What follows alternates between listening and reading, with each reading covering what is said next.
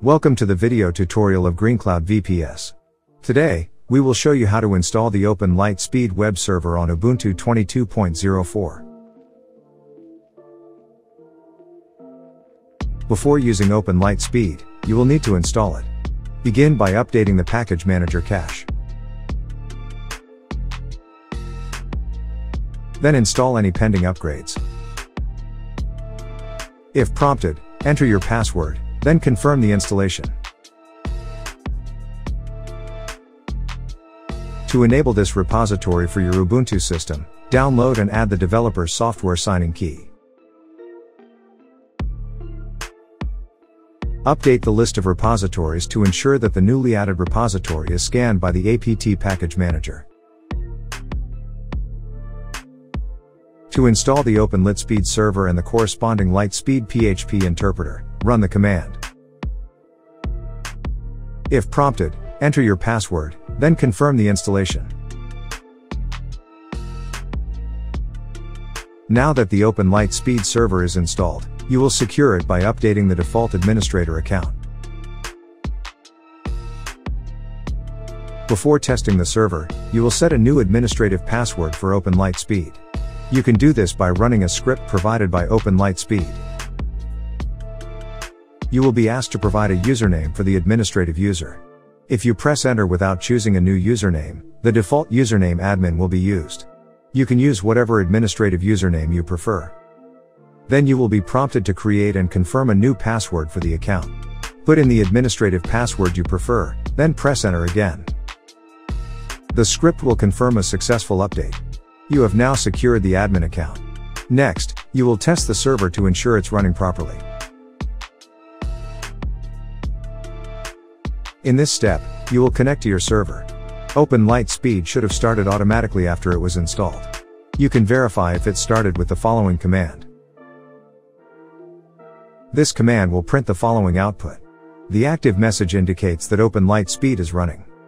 If your server is not running, you can start the server. The server should now be running. Press Ctrl+C to exit the service output. Before visiting it in your browser, you will need to open some ports on your firewall, which you can achieve with the following command. The first port, 8088, is the default port for OpenLiteSpeed's example site. After allowing it with UFW, it should now be accessible to the public. In your web browser, navigate to your server's IP address or domain name, followed by 8088 to specify the port. Your browser will load the default OpenLiteSpeed web page, matching the following. The links at the bottom of the page demonstrate various server features. When satisfied with the default site, you can move on to the administrative interface. In your web browser, navigate to your server's domain name or IP address using HTTPS and followed by 7080 to specify the port. You will likely see a page warning you that the SSL certificate from the server cannot be validated. Because this is a self-signed certificate, this message is expected. Click through the available options to proceed to the site.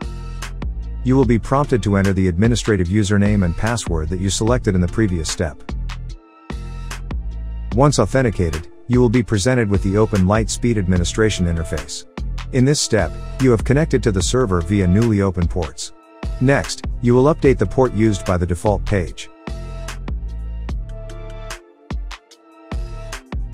To demonstrate how to configure options through the web interface, you will change the port that the default site uses from 8088 to the conventional HTTP port, 80. Start by pressing listeners in the list of options on the side navigation bar. A list of all available listeners will load. From this list, click the magnifying glass, which is the view button, for the default listener. This action will load a page with more details about the default listener. Click the edit button in the top right corner of the address settings table to modify its values. This button will open a new screen. Change port 8088 to port 80, then click the save button. After saving the modification, you will need to restart the server. Click the arrow icon for the graceful restart action that will restart OpenLiteSpeed. If you are prompted to restart LiteSpeed, press the Go button. The default web page should now be accessible in your browser on port 80 instead of port 8088.